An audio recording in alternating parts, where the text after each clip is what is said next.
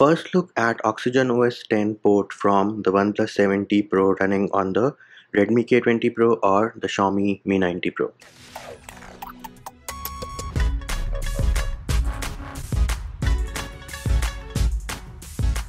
Hey peeps, what's up? Munchie here, back with another video, and in this video we're going to have our first look at Oxygen OS 10 port from the OnePlus 7T Pro running on the Redmi K20 Pro or the Xiaomi Mi 90 Pro.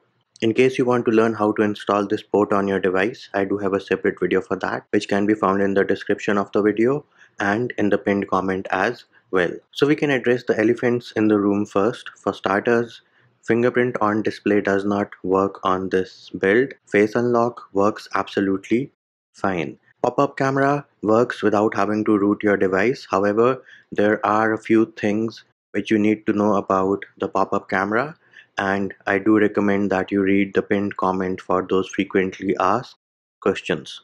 Next up, the build is pre-rooted out of the box. The only thing you need to do is install Magisk Manager, enable Magisk Hide, and CTS is going to pass, which means your banking apps should work absolutely fine. Those things out of the way, this is how the build comes out of the box. You do have OnePlus launcher baked in along with OnePlus shelf, and if you open the application drawer and swipe towards the right hand side, you will be able to access hidden space as well. Now since this is OnePlus launcher, you do get some other cool settings as well. So you can add double tap to lock from the home screen, and bam, there it is. Double tap to lock and double tap to wake work absolutely fine on this build. Next up, in home settings, you can also change the launcher layout in case you want the home screen only, and you also have option for notification dots, and you also have multiple icon packs from OnePlus baked into the build. And of course, if you download third-party icon packs from the Play Store, those will also work absolutely fine with this launcher. Next up, we can have a look at the recents. So this is how your recents look like. You do have close all apps button at the bottom, and if you long press on an application in the recents, you are going to get the different options associated with that application. Another bug in this build is that the volume panel is on the left hand side. However, I am pretty sure that the developers are going to fix it down the line, but have a look at those animations. They are super smooth.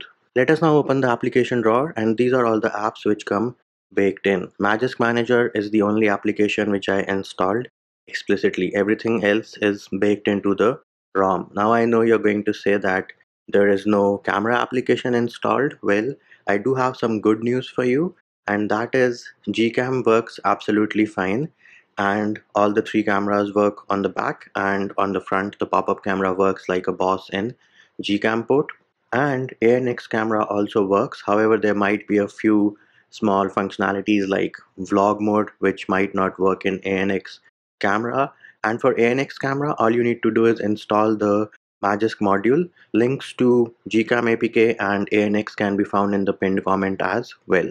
Game space is also baked in, and if you go into game space, you will see that we also have the option of fanatic mode along with graphics optimization. So yes, fanatic mode is present in this build. Next up, we can have a look at the quick setting tiles which we get. So these are the different quick setting tiles you get. You do have reading mode, night mode, along with a quick setting tile for dark mode, and yes, you also have Zen mode. So in case you want to take a break from your phone, you do have the option of using Zen mode. Other than that, in your tiles you also have screen recorder, and do note this is OnePlus screen recorder, so you do have the option of recording internal audio. What are the other tiles which we get? So let's tap on edit, and bam, there it is. Those are the other quick setting tiles which you get in this ROM. Let us now go into settings and check out the different customizations which you get. So in display, you do have adaptive brightness, and it works absolutely fine. There it is. You can see that the brightness slider did go down.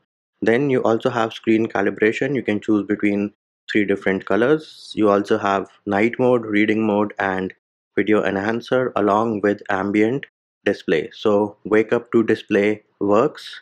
Then you also have horizon light in the building as well, so you can choose what color you want the edges of the screen to wake up when you get a notification, and you can also wake up your screen for new notifications. Then you can change your font size. You have display scaling. In status bar, you can customize your battery style. Do you want a battery bar? Do you want a battery circle?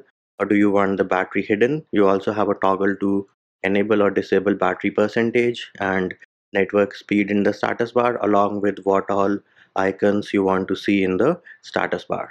Next up, we can move over to customization. So in customization, you have three themes which are baked in: vibrant tints, illuminating lights, and nuanced dark.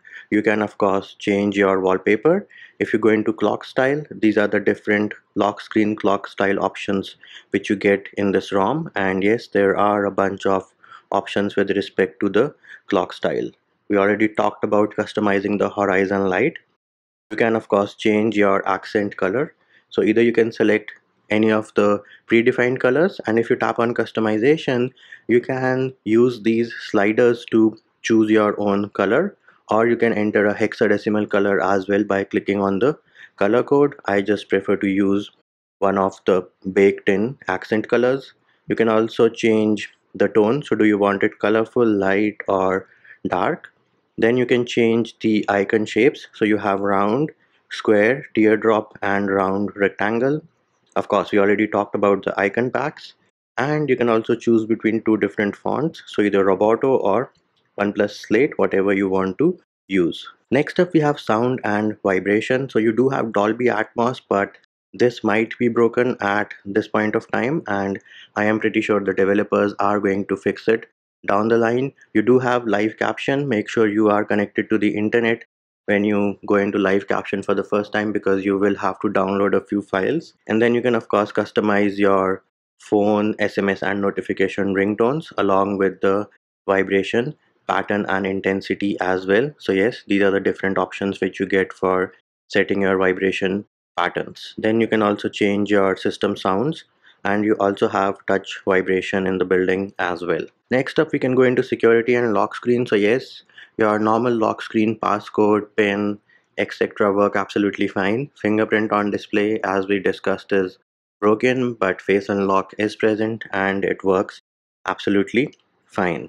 Nothing much to talk about in privacy and location. You get the normal Android 10 options. Moving over to battery, yes, you do have battery saver, so you can set a schedule for battery saver based on your routine or based on a percentage. And then you also have a toggle to automatically turn off battery saver at 90%. You also have option of battery optimization. So from here in, if you're not getting notifications from specific applications, you do need to go into battery optimization and turn off optimization for that specific app, because operating systems or Android skins like MIUI and Oxygen OS are known for aggressively killing background applications. Nothing much to talk about in storage. In accounts, you can add a OnePlus account in case you want to. Digital well-being and parental controls also works absolutely fine. Moving over to utilities, yes, we do have parallel apps work absolutely fine. App Locker also works absolutely fine. If you go into OnePlus Lab, DC dimming does not work on this build right now, and it looks like we missed a very important section, which is buttons and gestures. So alert slider, the K20 Pro does not have an alert slider, so it won't work. Navigation bar and gestures, yes, you can choose between two different styles. So either you can use the old school 3-button style, or you can use navigation gestures. And yes, you do have the option of hiding the ugly bar at the bottom, and the gestures are pretty smooth, and I haven't noticed any jitters or any lags in the gestures or in the animations. Go into quick gestures, you do have 3-finger screenshot, works absolutely fine along with expanded screenshot. Now you can enable one-handed mode and it works fine on this build.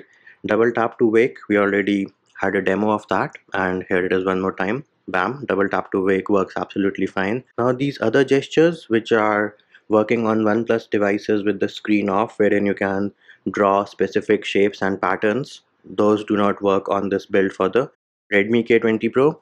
Quick turn off the camera works absolutely fine along with quick activate of the assistant app, and here it is. You can see that we did activate the assistant app by pressing the power button, and to get to your power menu you do have to press and hold the power button for around 3 seconds, and bam, here it is. You can see that we do have the power menu in the building as well. And because FOD on this build does not work, so the option of long press to take a photo has been disabled. Now in terms of gestures and smoothness, everything works absolutely fine.